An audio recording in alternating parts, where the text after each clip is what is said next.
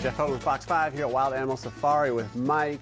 Mike, right here we're looking at new tiger cubs. We are. We're very excited to introduce our 1 week old Bengal white tiger cubs.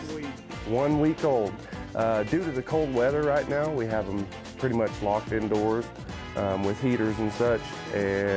But you're still more than welcome to come down and view them from the gift shop. We have a 24/7 live camera feed that's on them through the winter time until they're weaned, and then we'll pull them out and we'll let them interact more with the public. It is mesmerizing. I imagine it's fun to watch her mother as well. It's quite an amazing thing. It's way more fulfilling doing it this way than it is to bottle raise them, so to speak. Well, come get caught up here at Wild Animal Safari.